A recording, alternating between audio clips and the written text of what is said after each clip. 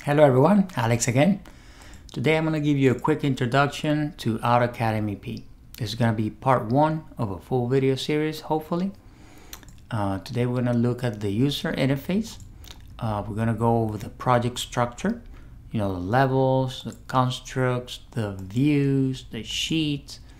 We're going to create a 3D pipe run, and that's going to be our example. That's going to be our construct. And then based on that construct, we're going to create a view, and then we're going to create a sheet, and we're going to drop that view into a sheet. Again, this is part one. If you're ready to start learning AutoCAD MEP, I'm right here. I'm going to help you. Hi everyone, this is Alex with BIMitUp, where we help you with professional training and coaching in mechanical, electrical, plumbing, fire protection systems, and Autodesk platforms like Revit and AutoCAD MEP. Let's get started. Alright, so the first time you open AutoCAD MEP, you'll probably find something very similar to this. You'll have a Get Started section here, maybe a Recent Documents, a Notifications and Connect section. This changes from time to time depending on the release, but we're not going to focus on that right now. What I want to focus on this course is on functionality, AutoCAD MEP functionality. For now, let's just open a brand new drawing, just like you've been doing in AutoCAD. Come here. Left click. So nothing too new here, right? We're very familiar with the AutoCAD drawing area. A couple of things though. We have here on the left side, well, in my case, I have my user interface heavily customized. So this may look a little bit different for you, but don't worry too much about that. I just want to talk to you about how AutoCAD MEP is organized. So here on the left, I find something that's called the Project Navigator. And the Project Navigator is the Project Information Center. And here you have different tabs. So the first tab is about project data. And here you can store the name of the project, the number of the project, number of stories, type of building, little information like that. And then you have the levels, the number of levels that your project has, and the elevation at which each one of those levels is located. And you enter all this information. I'm going to show you this in another chapter. But for now, I just want to continue with the project structure. You also have divisions, which are the horizontal splits of the building. For example, area A and area B. Now let's jump into constructs. You can see constructs as a unique part of the building. For example, it could be the architectural level 1. It could be a full architectural construct, which would include, let's say, walls and furniture. Or it could be a partial construct, on which you have like architectural walls only, right? All the walls in level 1. And then you would have another construct for all the furniture in level 1. So let's take a look. For example, let me open level 1 architectural. For that, I just double click here. And then you can see that you have a 3D model that contains all the walls and stairs and doors and windows from the architect. In a similar way, you'll find in an MEP drawing all the ducts, all the pipes, and that is 3D geometry. That is the actual model. Now imagine that you want to create certain views out of this model. Let's imagine you place a camera and you're looking at it from the top, right? That way you would create a floor plan view. It would look something similar to this. So that's what we call a view. It is a picture in a certain orientation for that building or for that section of the building. In other words, it's a picture of the construct. It can be a top view, it could be an elevation, and it will look something similar to this. In this case, I'm just cutting a sandwich through level 1. Or it could even be a 3D view, something like that. But it's a static 3D picture of it. So those would be contained here under the Views tab. Here's where you have all your views. So it can be floor plans, sections, elevations, details, and all that. And here in your views is where you create all your annotations, or your text, or your leaders, or your dimensions, all that. And then those views get dropped into sheets, and then we store the sheets right here. So this Project Navigator, if you're familiar with the Sheet Manager from AutoCAD, it is very similar, but it's like Sheet Manager on steroids. Because AutoCAD had a sheet manager, but it was only for sheets, right? This has constructs, views, and sheets. So that's the level of flow of information. It goes from the constructs to the views, and then the views are dropped into the sheets.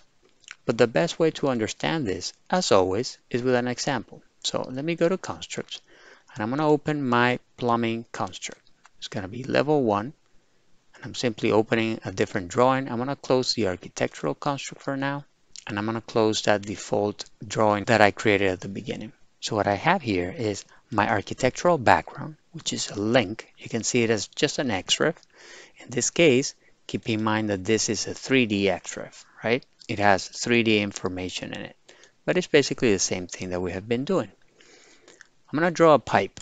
So for that, I'm going to come here to my ribbon, right? And the ribbon's organizing things into panels and panels into subpanels. And then the subpanels have different tasks that are commonly used by the MEP engineer. So by now, you're most likely familiar with the ribbon. You have it in many Microsoft Office applications like Excel or Word, and it groups similar or related tasks under specific panels. So for example, if I'm going to draw a line, I can have line, arcs, circle in that panel, right? But if I want to do pipes, I have pipes here, pipe fittings, and some piping equipment that I can tie pipes to. So let me just create a pipe. I'll go here, click on pipe. And this pipe that I'm going to draw is a real pipe. It's going to be a smart pipe. So it knows that it's a pipe. And as such, if I come here to my properties palette, I'll be able to select a system like domestic cold water, domestic hot water. In this case, I'm starting from a brand new template so you don't get confused. So I don't have any systems. I just have the standard, right? Routing preference will be which type of fittings I'm going to use for my pipe. So it can be threaded, grooved, flanged, etc. So in this case, I only have standard. We'll look into this a little bit later. For now, I'm just going to change the nominal size of this pipe to, let's say, 6 inches. Okay, and I'm going to start at an elevation from the finished floor of, let's say, 8 feet. Okay, so I'm starting my pipe right here, and I'm going to go up in this corner right here. So I'm going to click here, and then I'm going to change my elevation from 8 feet to, let's say, 12 feet, right? So notice how automatically the pipe introduced the riser. Now I'm going to keep going in this direction, and then I'm going to turn south a little bit. And that's going to be my pipe run. I'm going to keep it simple for now. Let me look at it in 3D. So I'm going to click here, this corner of the cube, and that's my pipe right there. Right? If I want to see it a little bit better, I can come here, and under my visual styles, I can change this to, let's say, conceptual. And I can see it a little bit better. So that's a nice pipe, right? So let's go back to wireframe. I'm going to keep it like this. And what I want to point out is that this is a 3D element, right? So this pipe here knows it's a pipe. If I come here to the properties palette, it knows that it's in a certain system. It knows that it has a certain routing preference, and it knows that it has a nominal size and an elevation. Okay? In a similar way, this pipe here knows that it has an elevation, and it knows that it's located at 12 feet as opposed to 8 feet, like this one right here. So the advantage of using a software like AutoCAD MEP is that you will be able to create a top view out of this 3D model. You'll be able to create a section out of that 3D model, or an isometric out of that 3D model, and they will all be linked together because they're all coming from the model. So you'll always be up to date. So let me give you an example. I could easily come here and just click on section line and create a section from here to here, and then give it a certain depth, let's say this depth, and then it's asking me, where do you want to insert that section? Let me place it here. This is just an example. So AutoCAD MEP is cutting a section plane and looking north, and then it's drafting my pipe automatically. So you can see the riser, and then you can see the pipe being cut coming this way, right? Now, so I'm going to click undo. I'm going to get rid of that section, and I'm going to be a little bit more organized. So right now, let's say my construct, my plumbing construct is this pipe. Okay, now let's generate some views. For that, I'm going to come here to my project navigator. I'm going to go under views. I'm going to go under plumbing. and I'm going to do right click, and I'm going to do new view drawing. This is going to be a general view. I'm going to call it V for view, P for plumbing, level 1 plan. And as a description, I'm just going to keep the same thing. The category is going to be views, plumbing. So this, you can see this is a subfolder. I want it under views and under plumbing. You'll see that in a little bit. And then the drawing template that it's using is this one right here. We're going to talk about templates in a different section. Let's just click next for now. And now it's asking me to assign it to a certain level. So this level is going to be level 1. I'm going to click next. And it's asking me now, what do you want to include? So notice that in a view, I can include several constructs. I can include the architectural construct. For sure, I think I'm going to want that.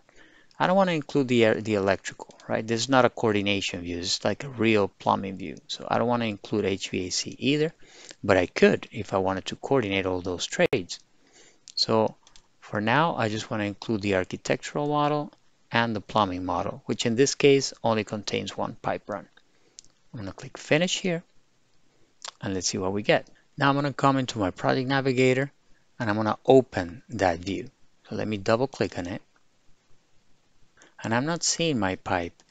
So the reason why I'm not seeing that pipe is because I forgot to hit save right here in my construct. So I should have done save first, and then create my view. Now, notice that it's prompting me saying it's a reference file has changed and it may need reloading. Of course. So I'm going to hit reload, and now it's reloading the construct. Here it is. Now I see my pipe. So this will be my floor plan view for plumbing. I'm going to click here in the corner. I'm going to take it to a 3D view, and let's see what we have. So you can see that I still have something that looks like my pipes, but they're not pipes. So if I click here, this is not a pipe anymore. If I come here to property, this is seen as an external reference because it's bringing in the pipes as a link. So this is not an element in drawing VP level 1 plan. This is a link, and that link is a construct. I can see it right here. See, external reference, and which one's the name is the construct. I named it CP level 1. The last link of the chain is going to be the sheet. So let's go ahead and come here to the project navigator. We go into sheets, and then we create a brand new sheet. I'm just going to call it P1.1, and that's going to be level 1 plumbing.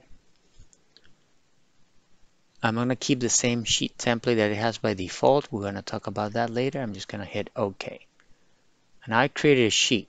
If I come here, there's my sheet. But if I double click on it, there's nothing on that sheet, right? Just a title block. Now, the beauty of this is that my title blocks are always going to be consistent throughout my project. I'm going to have them all here. And creating a sheet or dropping a view into a sheet is as easy as coming here to the project navigator, clicking on our view, and just drag and dropping it like this. And then here it comes. It's a little bit large, but I think we can make it fit. And there you go. Now we have to crop this a little bit. And in the past, you might be familiar with the X clip command in AutoCAD, but here's as easy as clicking here and just grabbing it from the grips and bringing it in, just like that.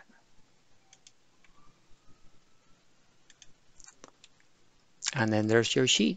So I just wanted to give you a high-level view of how AutoCAD MEP behaves and the capabilities that we have. We're going to look into many more capabilities. This was just a start. Now think about it, it makes sense. If you like this kind of content, go ahead and subscribe to the channel, click that bell, you get notifications, and then you don't miss any of our videos. And if you're serious about your professional training, go ahead and visit us at BIMitUp.com, and over there you can contact me directly for some professional training.